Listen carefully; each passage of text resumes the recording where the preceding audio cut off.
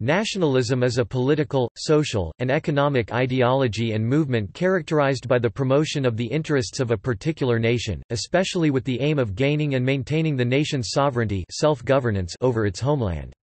Nationalism holds that each nation should govern itself, free from outside interference self-determination, that a nation is a natural and ideal basis for a polity, and that the nation is the only rightful source of political power popular sovereignty.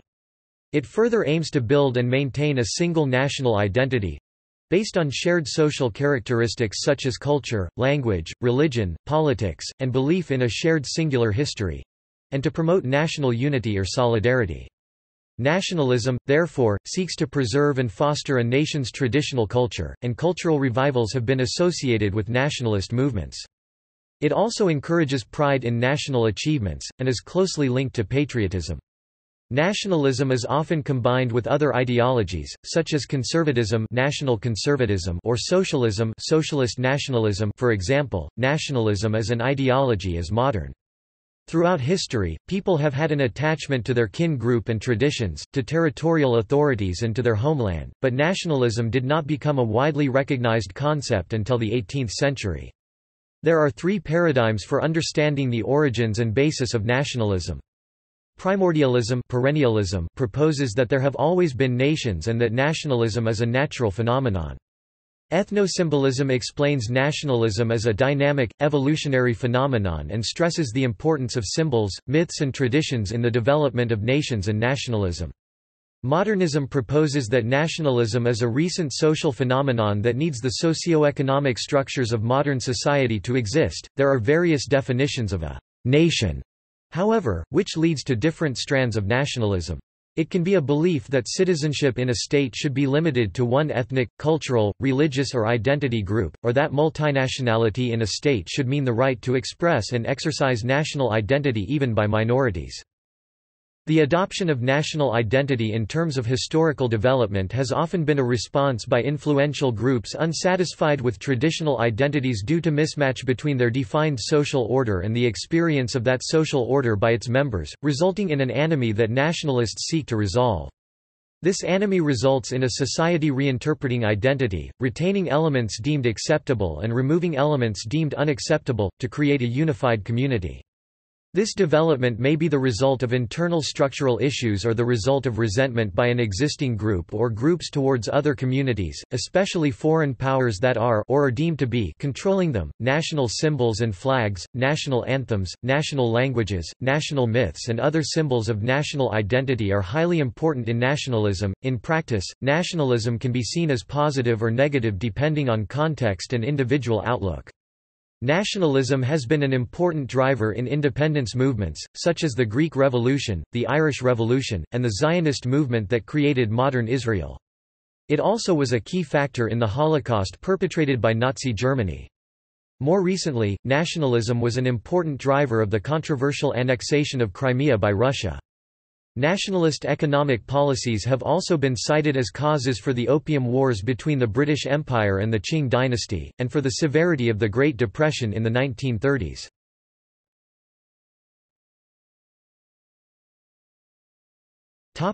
Terminology.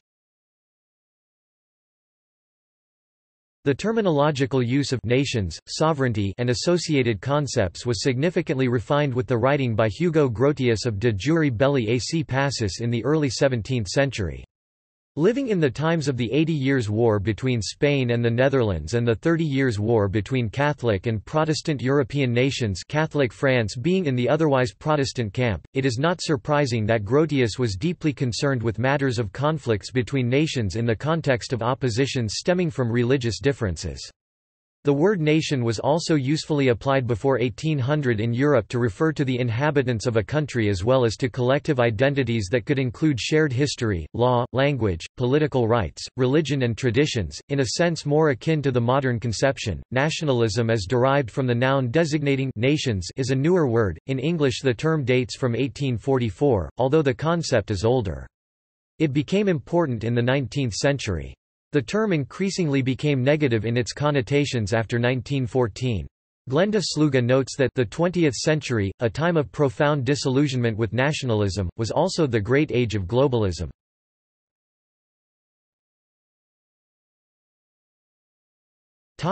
History. Nationalism has been a recurring facet of civilizations since ancient times, though the modern sense of national political autonomy and self-determination was formalized in the late 18th century. Examples of nationalist movements can be found throughout history, from the Jewish revolts of the 1st and 2nd centuries, to the re-emergence of Persian culture during the Sassanid period of Persia, to the re-emergence of Latin culture in the Western Roman Empire during the 4th and 5th centuries, as well as many others.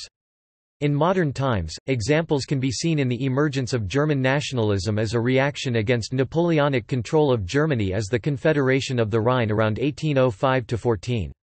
Linda Colley and Britons, Forging the Nation 1707–1837, Yale University Press, 1992, explores how the role of nationalism emerged about 1700 and developed in Britain, reaching full form in the 1830s.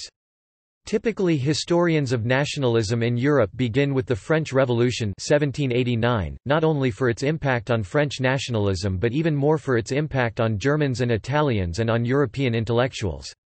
The template of nationalism, as a method for mobilizing public opinion around a new state based on popular sovereignty, went back further than 1789. Philosophers such as Rousseau and Voltaire, whose ideas influenced the French Revolution, had themselves been influenced or encouraged by the example of earlier constitutionalist liberation movements, notably the Corsican Republic (1755–68) and American Revolution (1765–83). Due to the Industrial Revolution, there was an emergence of an integrated, nation-encompassing economy and a national public sphere, where the British people began to identify with the country at large, rather than the smaller units of their province, town or family. The early emergence of a popular patriotic nationalism took place in the mid-18th century, and was actively promoted by the British government and by the writers and intellectuals of the time. National symbols, anthems, myths, flags and narratives were assiduously constructed by nationalists and widely adopted.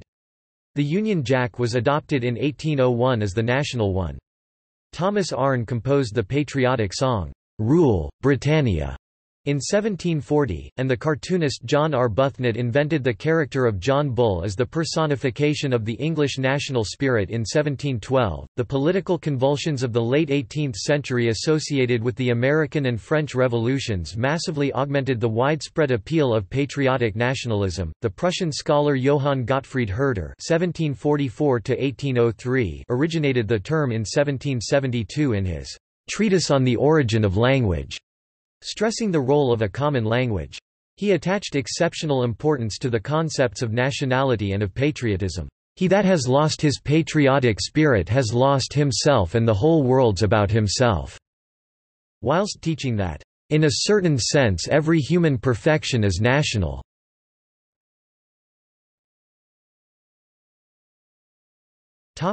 19th century. The political development of nationalism and the push for popular sovereignty culminated with the ethnic, national revolutions of Europe. During the 19th century, nationalism became one of the most significant political and social forces in history. It is typically listed among the top causes of World War I. Napoleon's conquests of the German and Italian states around 1800–06 played a major role in stimulating nationalism and the demands for national unity.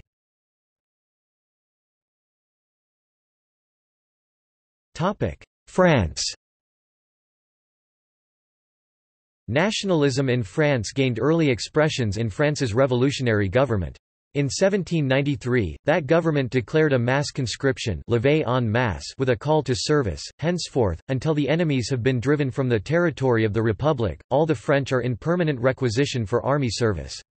The young men shall go to battle, the married men shall forge arms in the hospitals, the children shall turn old linen to lint, the old men shall repair to the public places, to stimulate the courage of the warriors and preach the unity of the Republic and the hatred of kings. This nationalism gained pace after the French Revolution came to a close. Defeat in war, with a loss in territory, was a powerful force in nationalism. In France, revenge and return of Alsace-Lorraine was a powerful motivating force for a quarter-century after their defeat by Germany in 1871. However, after 1895 French nationalists focused on Dreyfus and internal subversion, and the Alsace issue petered out. The French reaction was a famous case of revanchism, revenge, which demands the return of lost territory that belongs to the national homeland. Revanchism draws its strength from patriotic and retributionist thought, and it is often motivated by economic or geo-political factors. Extreme revanchist ideologues often represent a hawkish stance, suggesting that their desired objectives can be achieved through the positive outcome of another war. It is linked with irredentism, the conception that a part of the cultural and ethnic nation remains unredeemed outside the borders of its appropriate nation-state. Revanchist politics often rely on the identification of a nation with a nation-state, often mobilizing deep-rooted sentiments of ethnic nationalism, claiming territories outside the state where members of the ethnic group live, while using heavy-handed nationalism to mobilize support for these aims. Revanchist justifications are often presented as based on ancient or even autochthonous occupation of a territory since time immemorial. An assertion that is usually inextricably involved in revanchism and irredentism, justifying them in the eyes of their proponents. The Dreyfus Affair in France 1894–1906 made the battle against treason and disloyalty a central theme for conservative Catholic French nationalists. Dreyfus, a Jew, was an outsider, that is in the views of intense nationalists, not a true Frenchman, not one to be trusted, not one to be given the benefit of the doubt. True loyalty to the nation, from the conservative viewpoint, was threatened by liberal and republican principles of liberty and equality that were leading the country to disaster.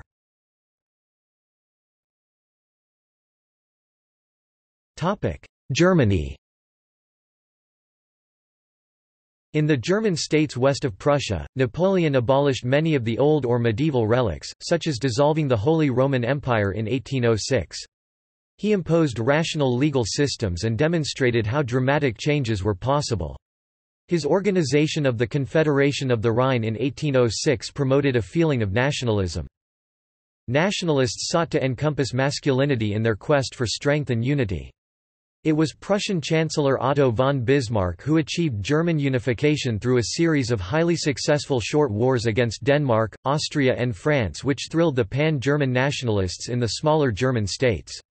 They fought in his wars and eagerly joined the new German Empire, which Bismarck ran as a force for balance and peace in Europe after 1871. In the 19th century, German nationalism was promoted by Hegelian-oriented academic historians who saw Prussia as the true carrier of the German spirit, and the power of the state as the ultimate goal of nationalism. The three main historians were Johann Gustav Droysen (1808–1884), Heinrich von Sybel (1817–1895), and Heinrich von Treitschke (1834–1896). Droysen moved from liberalism to an intense nationalism that celebrated Prussian Protestantism, efficiency, progress, and reform, in striking contrast to Austrian Catholicism, impotency, and backwardness. He idealized the Hohenzollern kings of Prussia. His large-scale History of Prussian Politics 14-volume 1855–1886 was foundational for nationalistic students and scholars. Von Sybel founded and edited the leading academic history journal, Historische Zeitschrift, and as the director of the Prussian State Archives published massive compilations that were devoured by scholars of nationalism. The most influential of the German nationalist historians was Treitschke, who had an enormous influence on elite students at Heidelberg and Berlin universities. Treitschke vehemently attacked parliamentarianism, socialism, pacifism, the English, the French, the Jews, and the internationalists. The core of his message was the need for a strong, unified state—a unified Germany under Prussian supervision. It is the highest duty of the state to increase its power, he stated. Although he was a descendant of a Czech family, he considered himself not Slavic but German. I am 1,000 times more the patriot than a professor. Nazism, however, may also be understood as transnational in nature. The National Socialist German Workers' Party, or Nazi, pronounced as Nazi in English, were devoted to what they identified as an Aryan race, residing in Austria, Norway, Denmark, Sweden, the United Kingdom, and parts of Czechoslovakia and Latvia. See Nazi propaganda in the United Kingdom. Meanwhile, the Nazis rejected many of the well-established citizens within those same countries, such as the Romani Gypsies and of course Jews, whom they did not identify as Aryan. Meanwhile, a key Nazi doctrine was «living space» for Aryans only, or «Lebensraum», which was a vast undertaking to transplant Aryans throughout Poland, much of Eastern Europe and the Baltic nations, and all of Western Russia and the Ukraine. Lebensraum was thus a vast project for advancing the Aryan race far outside of any particular nation or national borders. The Nazis' goals were racist, focused on advancing the Aryan race as they perceived it, eugenics, modification of the human race, and the eradication of human beings that they deemed inferior. But their goals were transnational and intended to spread across as much of the world as they could achieve. Although Nazism glorified German history, it also embraced the supposed virtues and achievements of the Aryan race in other countries, including India. The Nazis' Aryanism longed for now extinct species of superior bulls once used as livestock by Aryans and other features of Aryan history that never resided within the borders of Germany as a nation.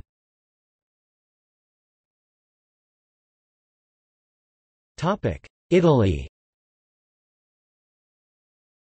Italian nationalism emerged in the 19th century and was the driving force for Italian unification, or the Risorgimento, meaning the resurgence or revival.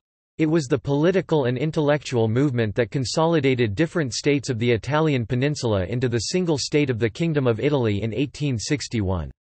The memory of the Risorgimento is central to Italian nationalism, but it was based in the liberal middle classes and proved weak.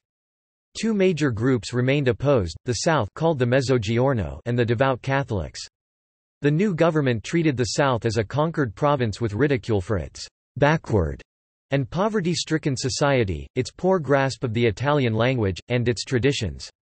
The liberals had always been strong opponents of the Pope and the very well-organized Catholic Church. The Pope had been in political control of central Italy, he lost that in 1860 and lost Rome in 1870.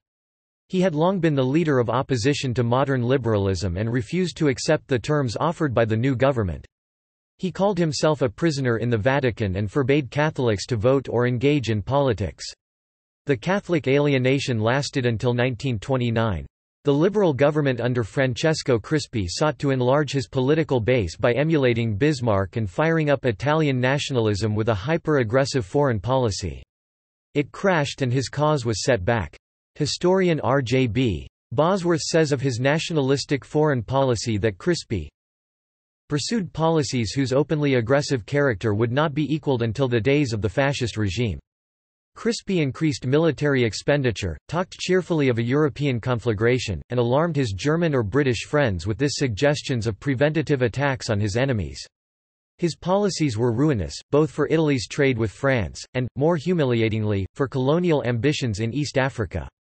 Crispi's lust for territory there was thwarted when on 1 March 1896, the armies of Ethiopian Emperor Menelik routed Italian forces at Adowa in what has been defined as an unparalleled disaster for a modern army. Crispi, whose private life he was perhaps a trigamist and personal finances less than pre greater than were objects of perennial scandal, went into dishonorable retirement. Meanwhile, a third major group emerged that was hostile to nationalism as radical socialist elements became a force in the industrial north, and they too rejected liberalism. Italy joined the Allies in the First World War after getting promises of territory, but its war effort was a fiasco that discredited liberalism and paved the way for Benito Mussolini and his fascism. That involved a highly aggressive nationalism that led to a series of wars, an alliance with Hitler's Germany, and humiliation and hardship in the Second World War. After 1945 the Catholics returned to government and tensions eased somewhat, but the Mezzogiorno remained poor and ridiculed.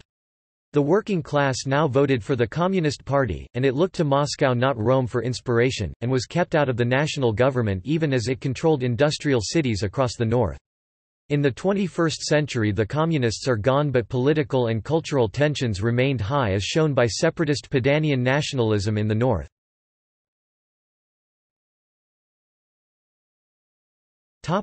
Greece. The Greek drive for independence from the Ottoman Empire in the 1820s and 1830s inspired supporters across Christian Europe, especially in Britain. France, Russia and Britain critically intervened to ensure the success of this nationalist endeavour.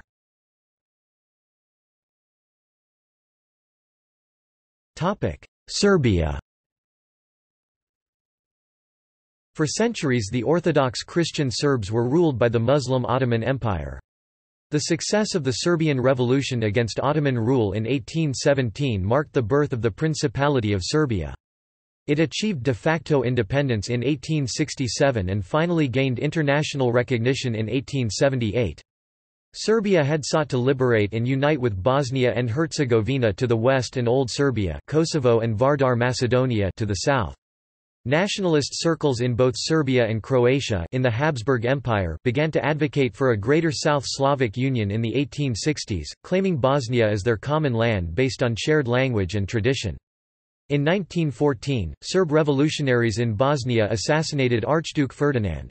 Austria-Hungary, with German backing, tried to crush Serbia in 1914, thus igniting the First World War in which Austria-Hungary dissolved into nation-states. In 1918, the region of Banat, Bačka and Baranja proclaimed its secession from Austria-Hungary to unite with Serbia. The Kingdom of Serbia joined the union with State of Slovenes, Croats and Serbs on 1 December 1918, and the country was named Kingdom of Serbs, Croats, and Slovenes.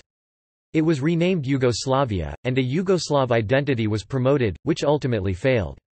After the Second World War, Yugoslav communists established a new Socialist Republic of Yugoslavia. That state broke up in the 1990s.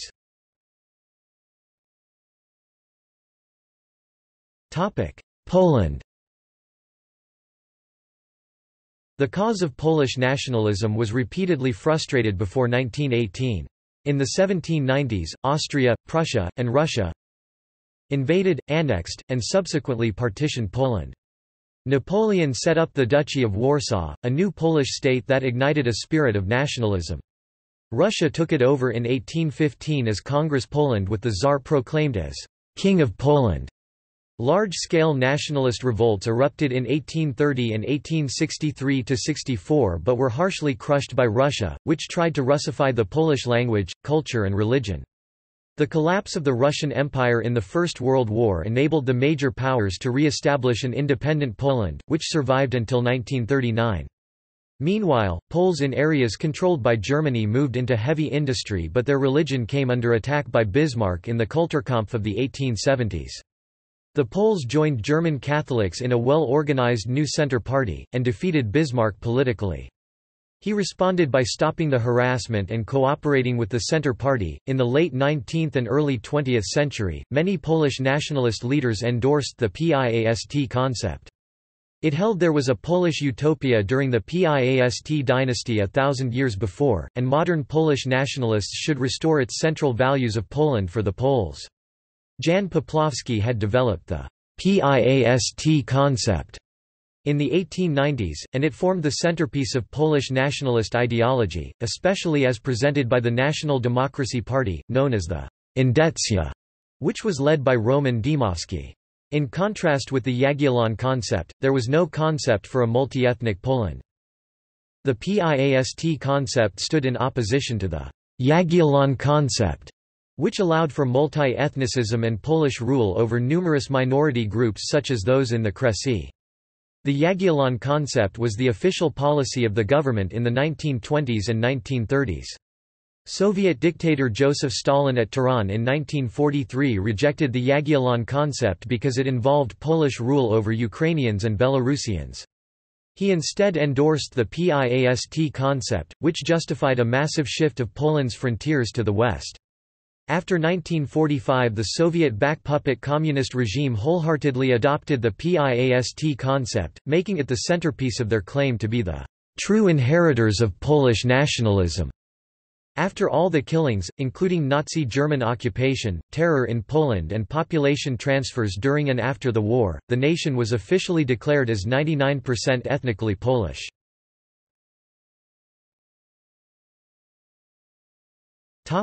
Jewish nationalism. Jewish nationalism arose in the latter half of the 19th century and it was largely correlated with the Zionist movement. This term originated from the word Zion, which was one of the Torah's names for the city of Jerusalem. The end goal of the nationalists and Zionists was to establish a sovereign Jewish state in the land of Palestine. A tumultuous history of living in oppressive, foreign, and uncertain circumstances led the supporters of the movement to draft a Declaration of Independence, claiming Israel as a birthplace. The first and second destructions of the Temple and ancient Torah prophecies largely shaped the incentives of the Jewish nationalists. Many prominent theories in Jewish theology and eschatology were formed by supporters and opponents of the movement in this era. It was the French Revolution of 1789, which sparked new waves of thinking across Europe regarding governance and sovereignty. A shift from the traditional hierarchy-based system towards political individualism and citizen states posed a dilemma for the Jews.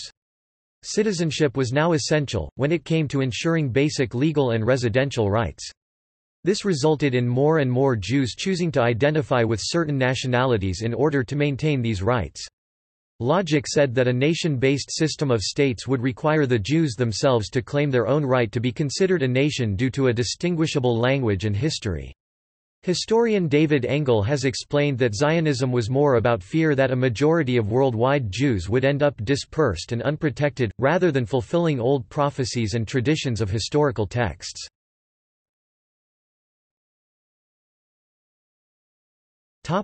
Latin America. An upsurge in nationalism in Latin America in 1810s and 1820s sparked revolutions that cost Spain nearly all its colonies there. Spain was at war with Britain from 1798 to 1808, and the British Royal Navy cut off its contacts with its colonies, so nationalism flourished and trade with Spain was suspended. The colonies set up temporary governments or juntas which were effectively independent from Spain. The division exploded between Spaniards who were born in Spain called Peninsulares versus those of Spanish descent born in New Spain called Criollos in Spanish or Creoles in English. The two groups wrestled for power, with the Criollos leading the call for independence. Spain tried to use its armies to fight back but had no help from European powers. Indeed, Britain and the United States worked against Spain, enforcing the Monroe Doctrine. Spain lost all of its American colonies, except Cuba and Puerto Rico, in a complex series of revolts from 1808 to 1826.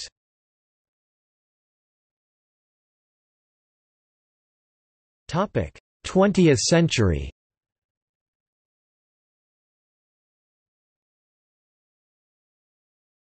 Topic: China. The awakening of nationalism across Asia helped shape the history of the continent. The key episode was the decisive defeat of Russia by Japan in 1905, demonstrating the military superiority of non-Europeans in a modern war. The defeat which quickly led to manifestations of a new interest in nationalism in China, as well as Turkey, and Persia. In China, Sun Yat-sen (1866–1925) launched his new party, the Kuomintang National People's Party, in defiance of the decrepit empire, which was run by outsiders. Kuomintang recruits pledged, "From this moment I will destroy the old and build the new, and fight for the self-determination of the people, and will apply all my strength to the support of the Chinese Republic and the realization of democracy through the three principles, for the progress of good government, the happiness and perpetual peace of the people, and for the strengthening of the foundations of the state in the name of peace throughout the world." The Kuomintang largely ran China until the Communists took over in 1949, but the latter had also been strongly influenced by Sun's nationalism as well as by the May 4 movement in 1919.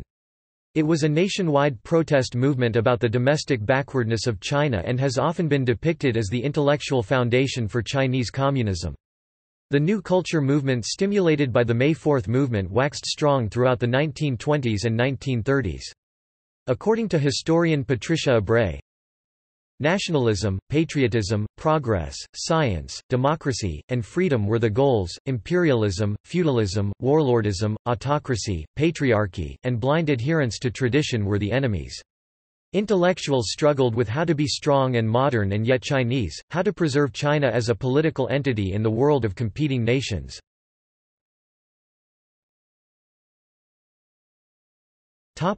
Africa. In the 1880s the European powers divided up almost all of Africa, only Ethiopia and Liberia were independent. They ruled until after World War II, when forces of nationalism grew much stronger. In the 1950s and 1960s the colonial holdings became independent states. The process was usually peaceful, but there were several long bitter bloody civil wars, as in Algeria, Kenya and elsewhere. Across Africa, nationalism drew upon the organizational skills that natives learned in the British and French and other armies in the world wars. It led to organizations that were not controlled by or endorsed by either the colonial powers, not the traditional local power structures that were collaborating with the colonial powers. Nationalistic organizations began to challenge both the traditional and the new colonial structures and finally displaced them. Leaders of nationalist movements took control when the European authorities exited. Many ruled for decades or until they died off. These structures included political, educational, religious, and other social organizations.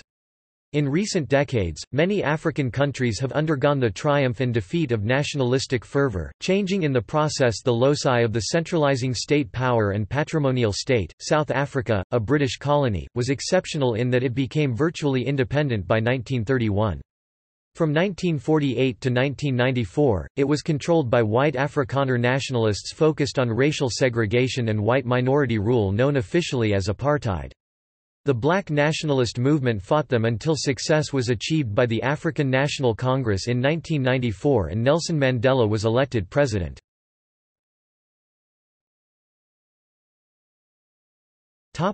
Middle East. Arab nationalism, a movement toward liberating and empowering the Arab peoples of the Middle East, emerged during the latter 19th century, inspired by other independence movements of the 18th and 19th centuries. As the Ottoman Empire declined and the Middle East was carved up by the great powers of Europe, Arabs sought to establish their own independent nations ruled by Arabs rather than foreigners. Syria was established in 1920, Transjordan, later Jordan, gradually gained independence between 1921 and 1946, Saudi Arabia was established in 1932, and Egypt achieved gradually gained independence between 1922 and 1952. The Arab League was established in 1945 to promote Arab interests and cooperation between the new Arab states. Parallel to these efforts was the Zionist movement, which emerged among European Jews in the 19th century. Beginning in 1882, Jews, predominantly from Europe, began emigrating to Ottoman Palestine with the goal of establishing a new Jewish homeland. The effort culminated in the declaration of the State of Israel in 1948. As this move conflicted with the belief among Arab nationalists that Palestine was part of the Arab nation, the neighboring Arab nations launched an invasion to claim the region. The invasion was only partly successful and led to decades of clashes between the Arab and Jewish nationalist ideologies.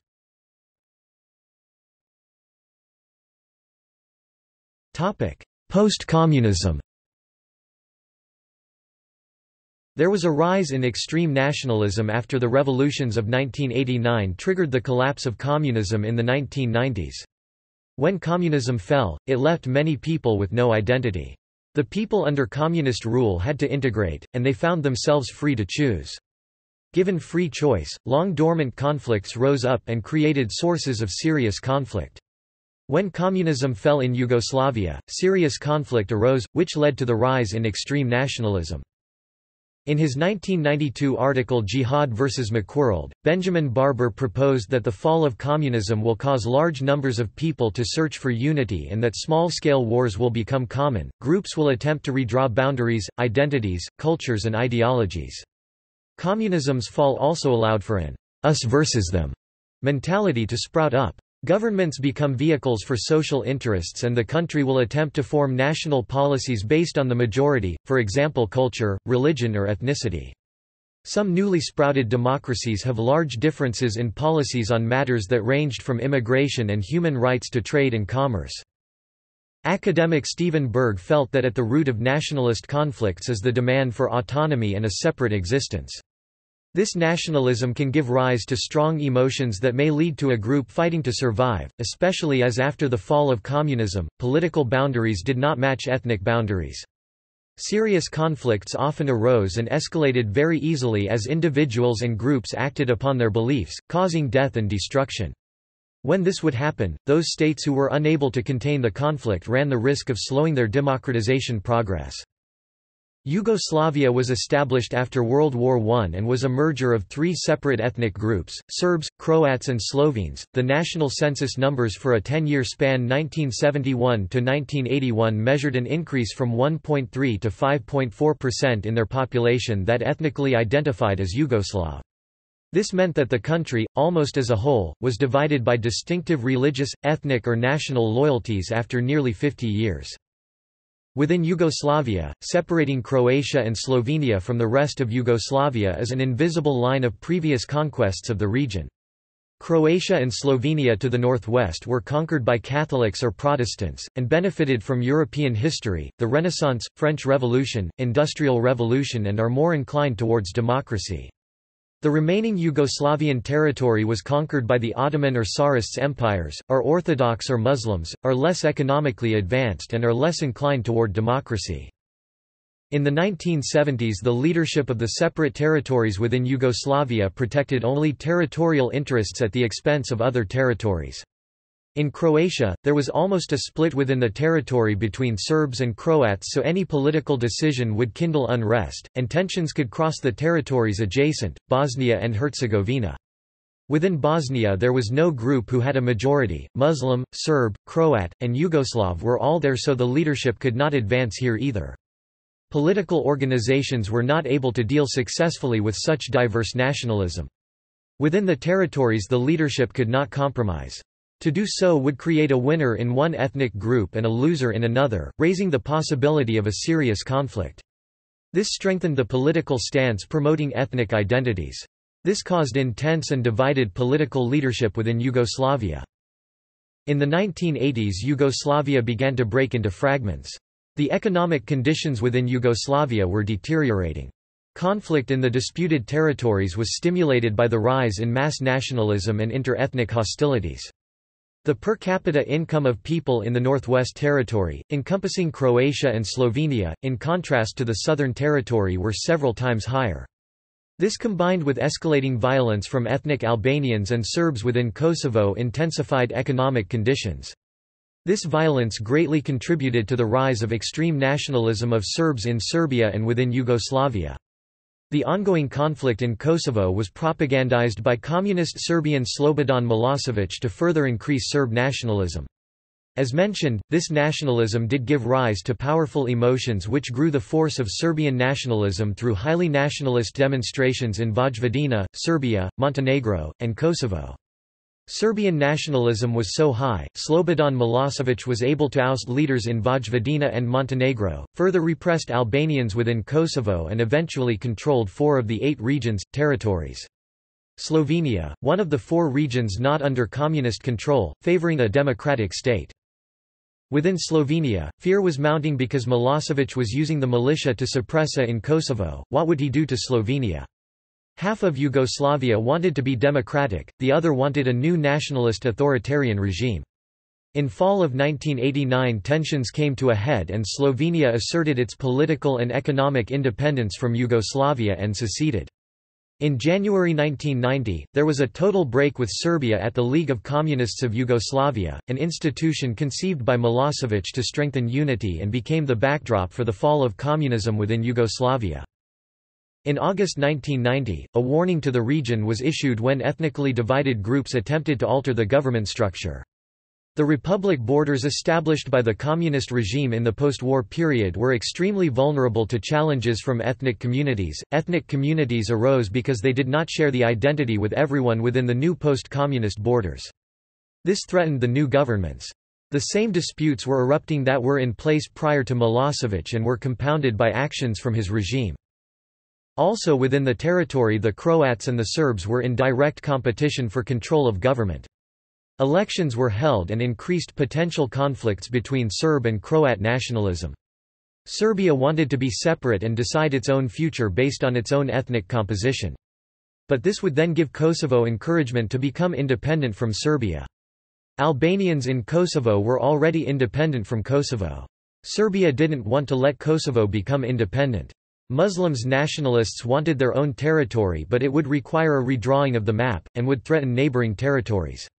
When communism fell in Yugoslavia, serious conflict arose, which led to the rise in extreme nationalism.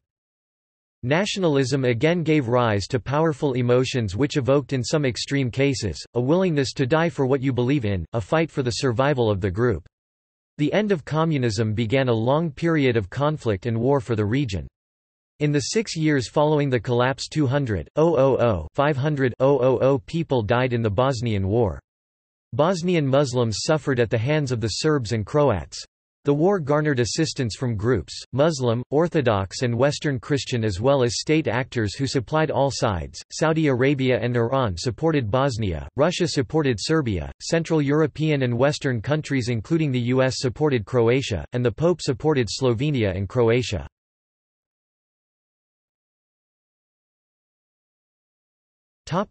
21st century. Arab nationalism began to decline in the 21st century, leading to localized nationalism, culminating in a series of revolts against authoritarian regimes between 2010 and 2012, known as the Arab Spring. Following these revolts, which mostly failed to improve conditions in the affected nations, Arab nationalism and even most local nationalistic movements declined dramatically. A consequence of the Arab Spring as well as the 2003 invasion of Iraq were the civil wars in Iraq and Syria, which eventually joined to form a single conflict. However, a new form of Arab nationalism has developed in the wake of the Arab Winter, embodied by Egyptian President Abdel Fattah el-Sisi, Saudi Crown Prince Mohammed bin Salman and UAE leader Mohammed bin Zayed. The rise of globalism in the late 20th century led to a rise in nationalism and populism in Europe and North America. This trend was further fueled by increased terrorism in the West, the September 11 attacks in the U.S. being a prime example, increasing unrest and civil wars in the Middle East, and waves of Muslim refugees flooding into Europe. As of 2016, the refugee crisis appears to have peaked. Nationalist groups like Germany's Pegida, France's National Front, and the UK Independence Party gained prominence in their respective nations, advocating restrictions on immigration to protect the local populations. In Russia, exploitation of nationalist sentiments allowed Vladimir Putin to consolidate power. This nationalist sentiment was used in Russia's annexation of Crimea in 2014 and other actions in Ukraine. Nationalist movements gradually began to rise in other parts of Eastern Europe as well, particularly Hungary and Poland, under the influence of the ruling parties Fidesz led by Viktor Orban and Law and Justice led by Jaroslaw Kaczynski respectively. Nationalist parties have also joined governing coalitions in Bulgaria, Slovakia and Latvia. In India, Hindu nationalism has gained ground due to the rise of the Rashtriya Swayamsevak Sangh and Prime Minister Narendra Modi's closely affiliated Bharatiya Janata Party, emphasising Hinduism as a guiding principle of the country as opposed to the secular stance taken by India's founders. A referendum on Scottish independence from the United Kingdom was held on 18 September 2014. The proposal was defeated, with 55.3% voting against independence. In a 2016 referendum, the British populace voted to withdraw the United Kingdom from the European Union, the so-called Brexit. The result had been largely unexpected and was seen as a victory of populism. As the promise of continued EU membership was a core feature of the pro-unionist campaign during the Scottish referendum, the months since the EU referendum vote have seen renewed calls for a second referendum on Scottish independence. The 2016 U.S. presidential campaign saw the unprecedented rise of Donald Trump, a businessman with no political experience who ran on a populist, nationalist platform and struggled to gain endorsements from mainstream political figures, even within his own party. Trump's slogans, "Make America Great Again," and "America First," exemplified his campaign's repudiation of globalism and its staunchly nationalistic outlook. His unexpected victory in the election was seen as part of the same trend that had brought about the Brexit vote. On October 22, 2018, 2 weeks before the mid-term elections, President Trump openly proclaimed that he was a nationalist to a cheering crowd at a rally in Texas in support of re-electing Senator Ted Cruz, who was once an adversary. On October 29, 2018, he equated nationalism to patriotism, saying, "I'm proud of this country and I call that nationalism."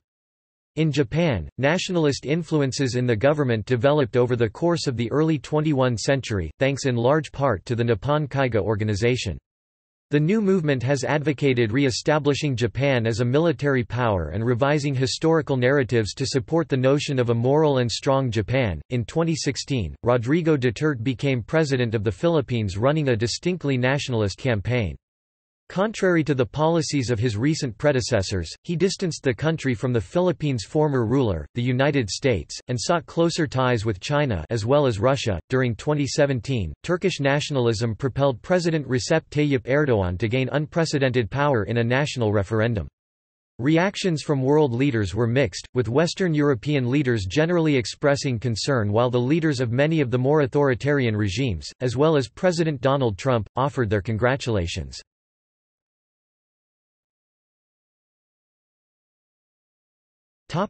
Political science.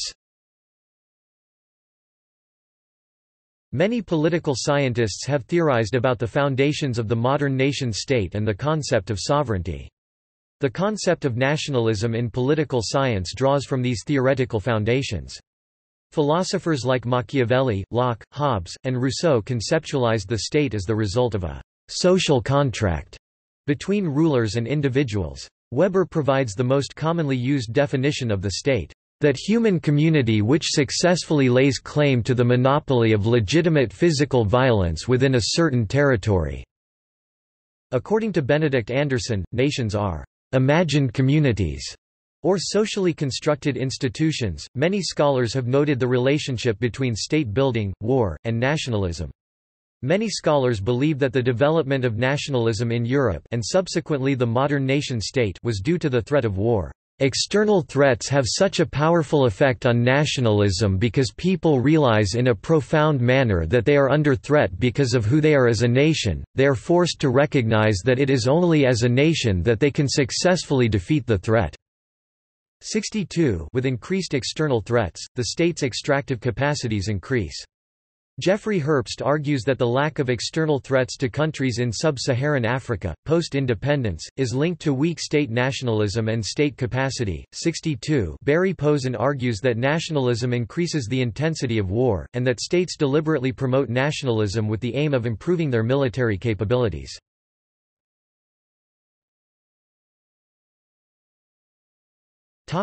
Sociology. The sociological or modernist interpretation of nationalism and nation-building argues that nationalism arises and flourishes in modern societies that have an industrial economy capable of self-sustainability, a central supreme authority capable of maintaining authority and unity, and a centralized language understood by a community of people. Modernist theorists note that this is only possible in modern societies, while traditional societies typically lack the prerequisites for nationalism.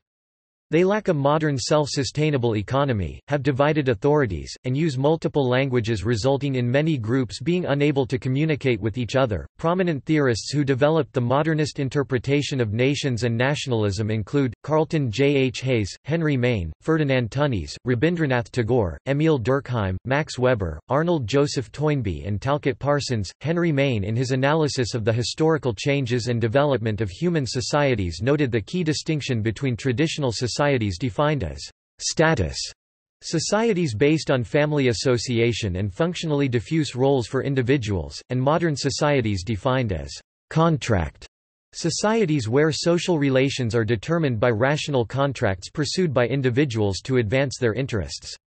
Maine saw the development of societies as moving away from traditional status societies to modern contract societies. Ferdinand Tönnies, in his book Gemeinschaft und Gesellschaft (1887), defined a Gemeinschaft community as being based on emotional attachments as attributed with traditional societies, while defining a Gesellschaft society as an impersonal society that is modern. While he recognized the advantages of modern societies, he also criticized them for their cold and impersonal nature that caused alienation while praising the intimacy of traditional communities. Emil Durkheim expanded upon Tönnies' recognition of alienation, and defined the differences between traditional and modern societies as being between societies based upon mechanical solidarity versus societies based on organic solidarity. Durkheim identified mechanical solidarity as involving custom, habit, and repression that was necessary to maintain shared views. Durkheim identified organic solidarity-based societies as modern societies where there exists a division of labor based on social differentiation that causes alienation. Durkheim claimed that social integration in traditional society required authoritarian culture involving acceptance of a social order. Durkheim claimed that modern society bases integration on the mutual benefits of the division of labor, but noted that the impersonal character of modern urban life caused alienation and feelings of anomie. Max Weber claimed the change that developed modern society and nations as the result of the rise of a charismatic leader to power in a society who creates a new tradition or a rational legal system that establishes the supreme authority of the state. Weber's conception of charismatic authority has been noted as the basis of many nationalist governments.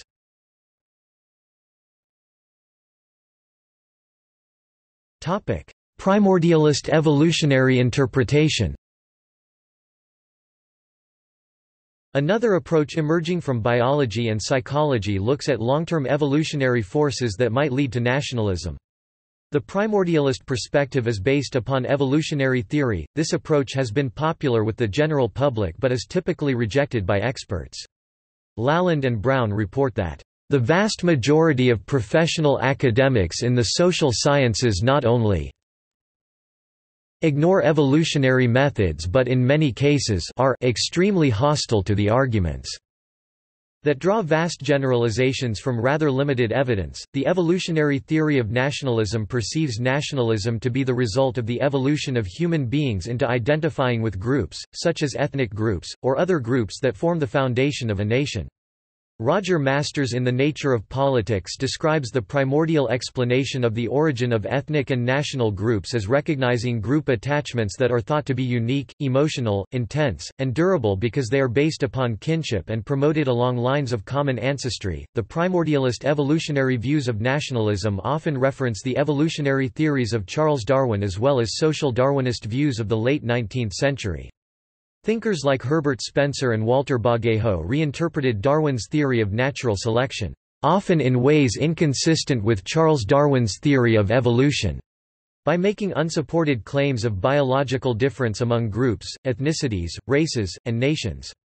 Modern evolutionary sciences have distanced themselves from such views, but notions of long-term evolutionary change remain foundational to the work of evolutionary psychologists like John Tooby and Leda Cosmides. Approached through the primordialist perspective, the example of seeing the mobilization of a foreign military force on the nation's borders may provoke members of a national group to unify and mobilize themselves in response. There are proximate environments where individuals identify non-immediate real or imagined situations in combination with immediate situations that make individuals confront a common situation of both subjective and objective components that affect their decisions.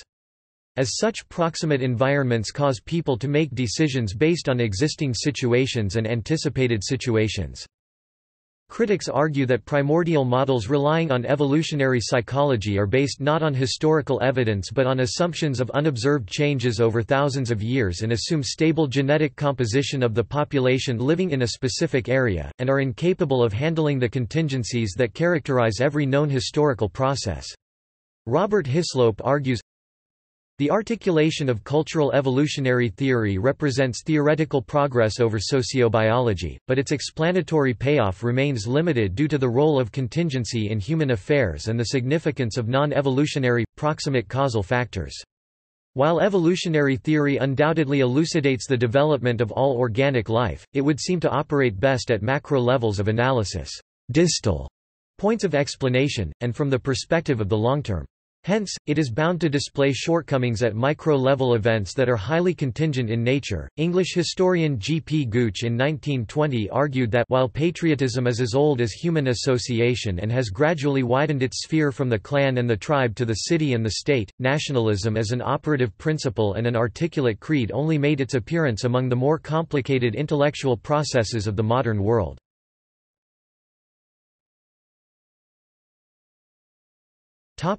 Marxist interpretations. Karl Marx and Friedrich Engels declared in the Communist Manifesto that, "the working men have no country." Vladimir Lenin supported the concept of self-determination. Joseph Stalin's Marxism and the National Question 1913 declares that, "a nation is not a racial or tribal, but a historically constituted community of people. A nation is not a casual or ephemeral conglomeration, but a stable community of people."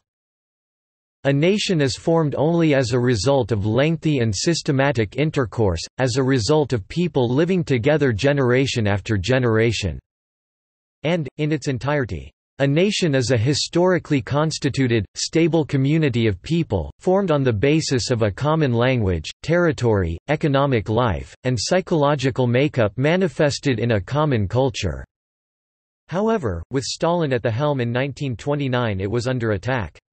He criticized Nikolai Bukharin's position that the proletariat was hostile to the inclinations of the state, arguing that since the state, the Soviet Union, was in transition from capitalism to socialism, the relationship between the state and the proletariat was harmonious. By 1936, Stalin argued that the state would still exist if the Soviet Union reached the communist mode of production if the socialist world was encircled by capitalist forces.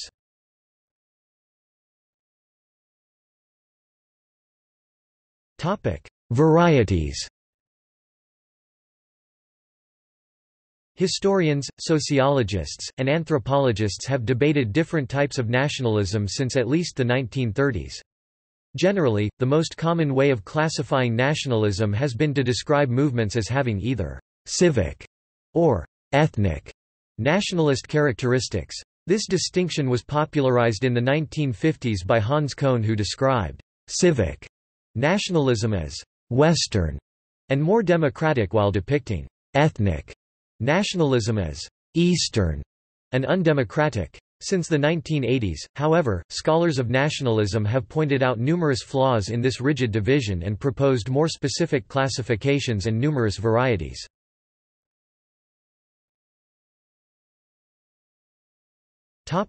Civic nationalism and liberal nationalism.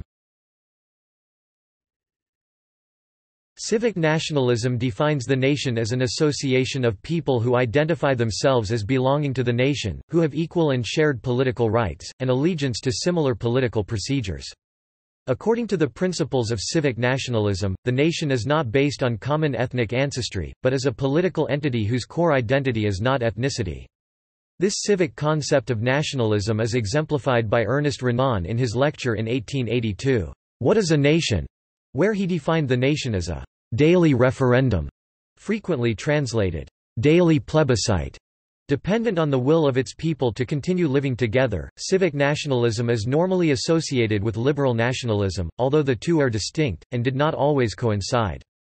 On the one hand, until the late 19th and early 20th century, adherents to anti-Enlightenment movements such as French Legitimism or Spanish Carlism often rejected the liberal, national unitary state, yet identified themselves not with an ethnic nation but with a non-national dynasty and regional feudal privileges.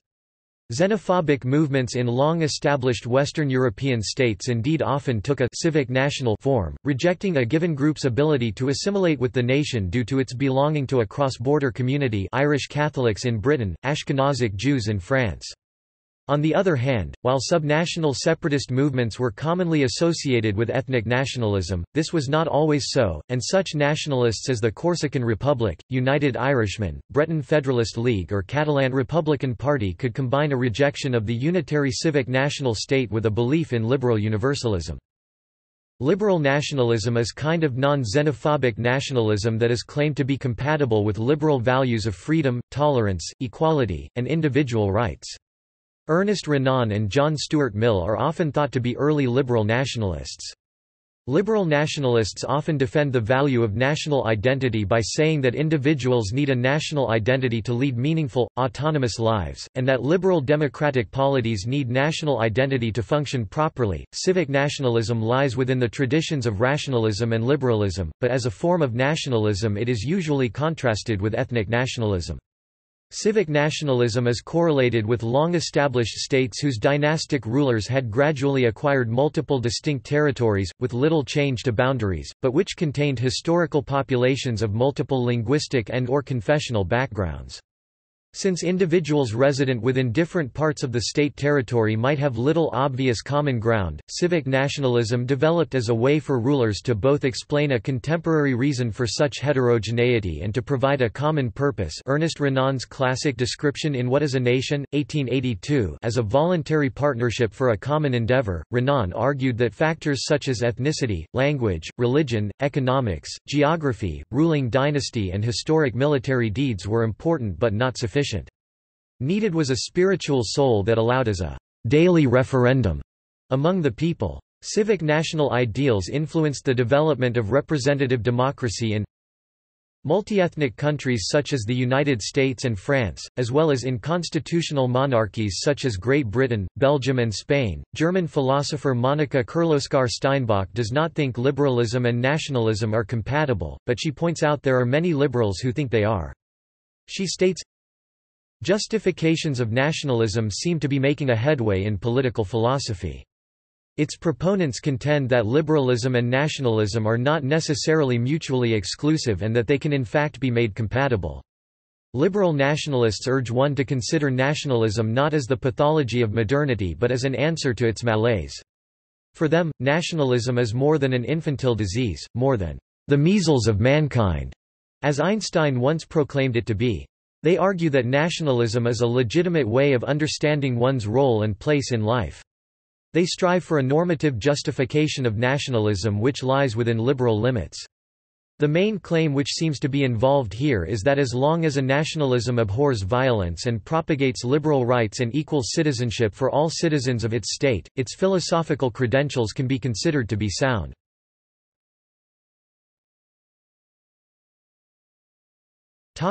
Ethnic nationalism. Ethnic nationalism, also known as ethno-nationalism, is a form of nationalism wherein the nation is defined in terms of ethnicity. The central theme of ethnic nationalists is that nations are defined by a shared heritage, which usually includes a common language, a common faith, and a common ethnic ancestry. It also includes ideas of a culture shared between members of the group, and with their ancestors. However, it is different from a purely cultural definition of the nation, which allows people to become members of a nation by cultural assimilation, and from a purely linguistic definition, according to which the nation consists of all speakers of a specific language. Whereas nationalism in and of itself does not imply a belief in the superiority of one ethnicity or country over others, some nationalists support ethnocentric supremacy or protectionism. The humiliation of being a second-class citizen led regional minorities in multi-ethnic states, such as Great Britain, Spain, France, Germany, Russia and the Ottoman Empire, to define nationalism in terms of loyalty to their minority culture, especially language and religion. Forced assimilation was anathema. For the politically dominant cultural group, assimilation was necessary to minimize disloyalty and treason and therefore became a major component of nationalism. A second factor for the politically dominant group was competition with neighboring states. Nationalism involved a rivalry, especially in terms of military prowess and economic strength.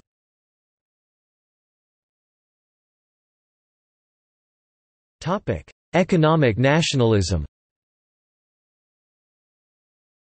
Economic nationalism, or economic patriotism, refers to an ideology that favors state interventionism in the economy, with policies that emphasize domestic control of the economy, labor, and capital formation, even if this requires the imposition of tariffs and other restrictions on the movement of labor, goods and capital.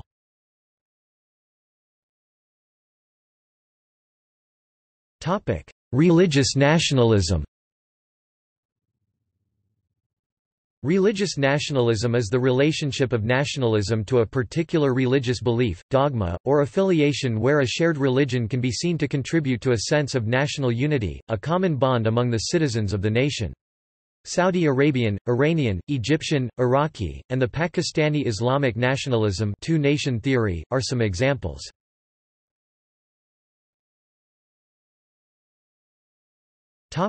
Left-wing nationalism. Left-wing nationalism, occasionally known as socialist nationalism, not to be confused with National Socialism, refers to any political movement that combines left-wing politics with nationalism. Many nationalist movements are dedicated to national liberation, in the view that their nations are being persecuted by other nations and thus need to exercise self-determination by liberating themselves from the accused persecutors. Anti-revisionist Marxist-Leninism is closely tied with this ideology, and practical examples include Stalin's early work Marxism and the National Question and his Socialism in One Country Edict, which declares that nationalism can be used in an internationalist context, fighting for national liberation without racial or religious divisions. Other examples of left-wing nationalism include Fidel Castro's 26th of July movement that launched the Cuban Revolution in 1959, Cornwall's Mebyon Kernow, Ireland's Sinn Féin, Wales's Plaid Cymru, the Awami League in Bangladesh, the African National Congress in South Africa and numerous movements in Eastern Europe.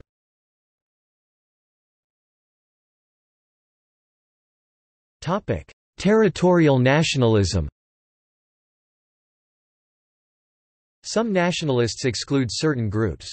Some nationalists, defining the national community in ethnic, linguistic, cultural, historic, or religious terms or a combination of these, may then seek to deem certain minorities as not truly being a part of the national community as they define it.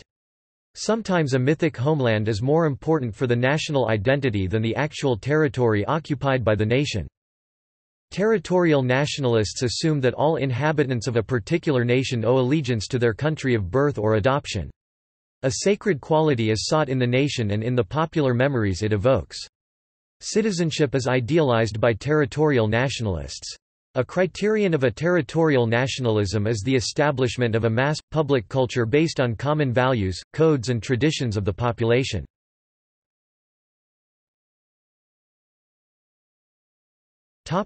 Integral nationalism, irredentism, and pan-nationalism. There are different types of nationalism including Risorgimento nationalism and integral nationalism. Whereas Risorgimento nationalism applies to a nation seeking to establish a liberal state, for example the Risorgimento in Italy and similar movements in Greece, Germany, Poland during the 19th century, or the Civic American nationalism, integral nationalism results after a nation has achieved independence and has established a state.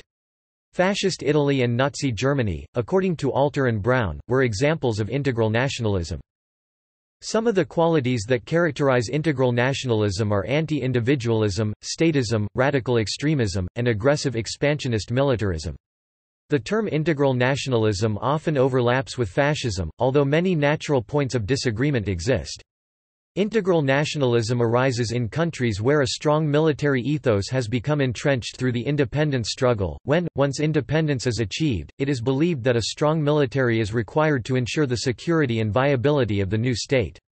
Also, the success of such a liberation struggle results in feelings of national superiority that may lead to extreme nationalism. Pan-nationalism is unique in that it covers a large area span. Pan-nationalism focuses more on clusters of ethnic groups. Pan-Slavism is one example of pan-nationalism. The goal is to unite all Slavic people into one country. They did succeed by uniting several South Slavic people into Yugoslavia in 1918.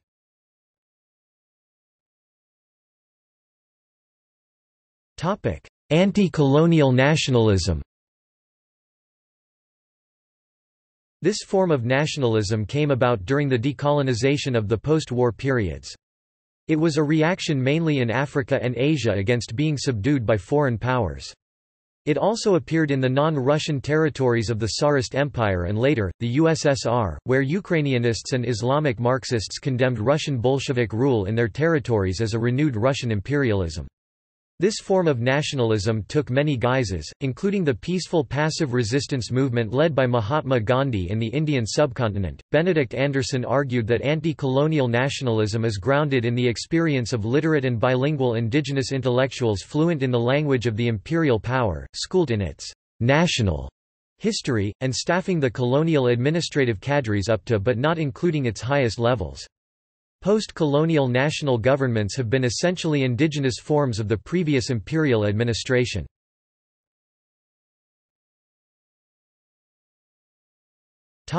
Racial nationalism. Racial nationalism is an ideology that advocates a racial definition of national identity. Racial nationalism seeks to preserve a given race through policies such as banning race mixing and the immigration of other races. Specific examples are black nationalism and white nationalism.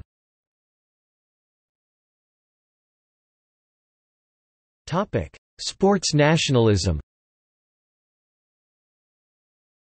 Sports spectacles like football's World Cup command worldwide audiences as nations battle for supremacy and the fans invest intense support for their national team.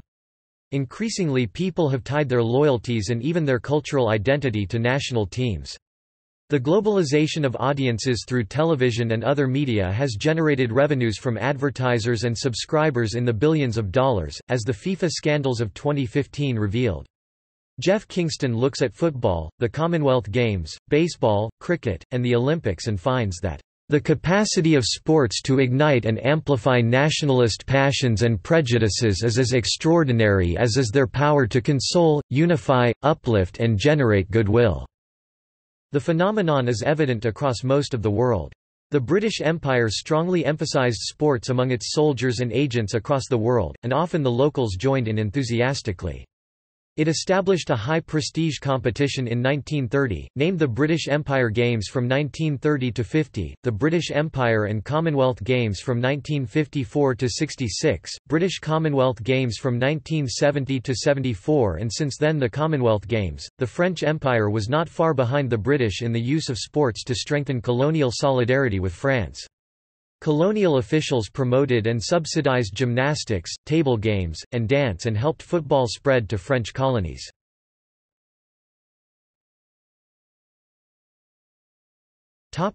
Gendered and muscular nationalism.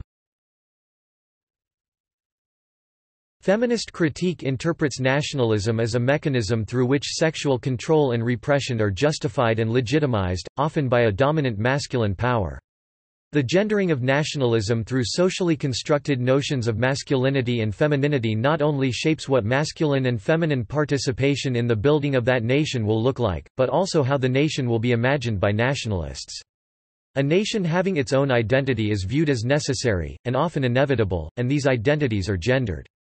The physical land itself is often gendered as female, i.e., motherland, with a body in constant danger of violation by foreign males, while national pride and protectiveness of her borders is gendered as masculine. History, political ideologies, and religions place most nations along a continuum of muscular nationalism. Muscular nationalism conceptualizes a nation's identity as being derived from muscular or masculine attributes that are unique to a particular country. If definitions of nationalism and gender are understood as socially and culturally constructed, the two may be constructed in conjunction by invoking an us versus them dichotomy for the purpose of the exclusion of the so-called other, who is used to reinforce the unifying ties of the nation. The empowerment of one gender, nation or sexuality tends to occur at the expense and disempowerment of another. In this way, nationalism can be used as an instrument to perpetuate heteronormative structures of power. The gendered manner in which dominant nationalism has been imagined in most states in the world has had important implications on not only individuals' lived experience, but on international relations. Colonialism is heavily connected to muscular nationalism, from research linking British hegemonic masculinity and empire building, to intersectional oppression being justified by colonialist images of others, a practice integral in the formation of Western identity. This othering may come in the form of Orientalism, whereby the East is feminized and sexualized by the West. The imagined feminine East, or other, exists in contrast to the masculine West. The status of conquered nations can become a causality dilemma. The nation was conquered because they were effeminate and seen as effeminate because they were conquered. In defeat they are considered militaristically unskilled, not aggressive, and thus not muscular.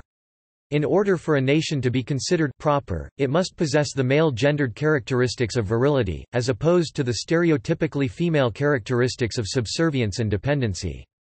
Muscular nationalism is often inseparable from the concept of a warrior, which shares ideological commonalities across many nations. They are defined by the masculine notions of aggression, willingness to engage in war, decisiveness, and muscular strength, as opposed to the feminine notions of peacefulness, weakness, non-violence, and compassion.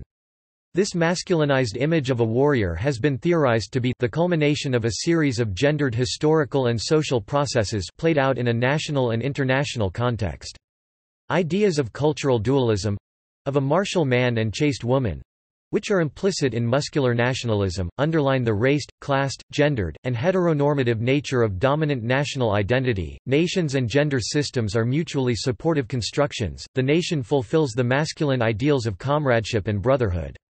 Masculinity has been cited as a notable factor in producing political militancy. A common feature of national crisis is a drastic shift in the socially acceptable ways of being a man, which then helps to shape the gendered perception of the nation as a whole.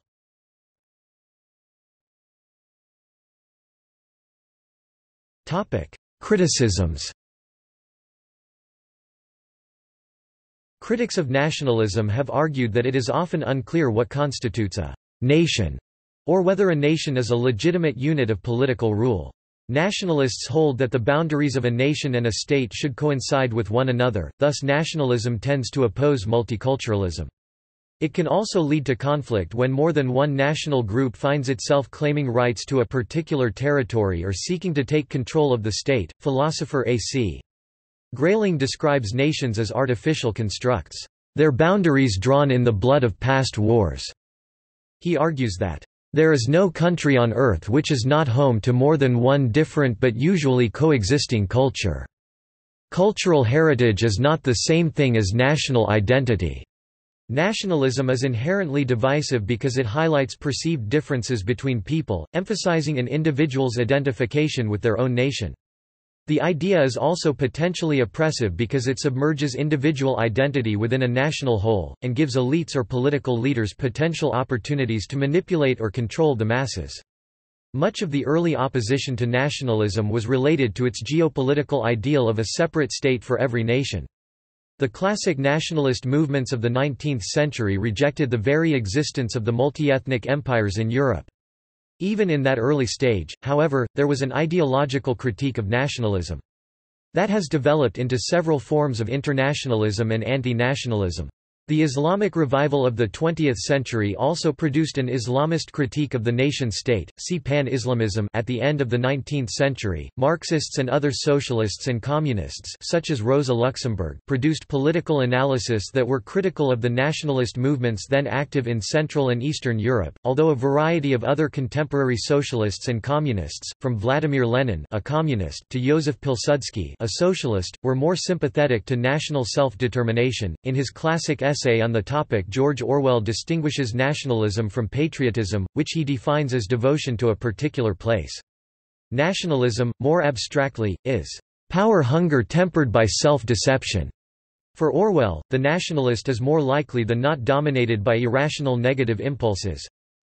There are, for example, Trotskyists who have become simply enemies of the USSR without developing a corresponding loyalty to any other unit. When one grasps the implications of this, the nature of what I mean by nationalism becomes a good deal clearer.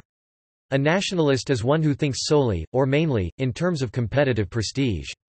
He may be a positive or a negative nationalist. That is, he may use his mental energy either in boosting or in denigrating.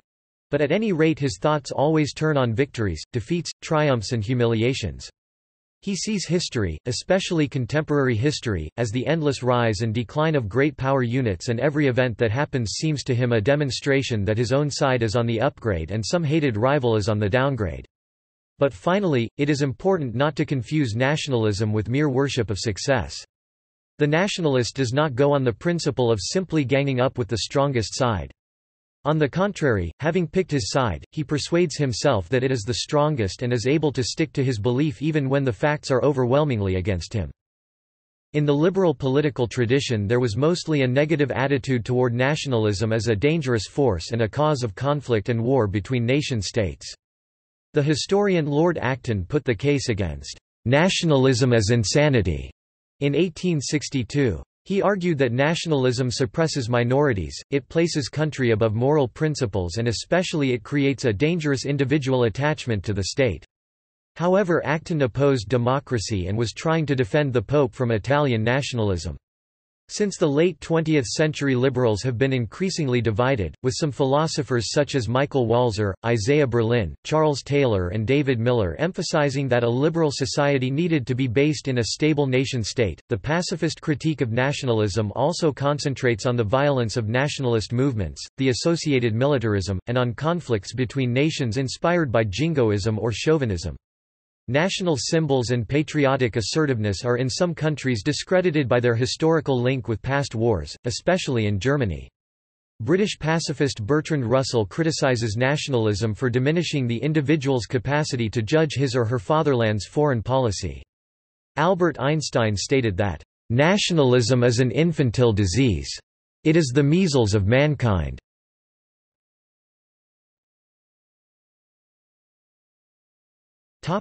See also: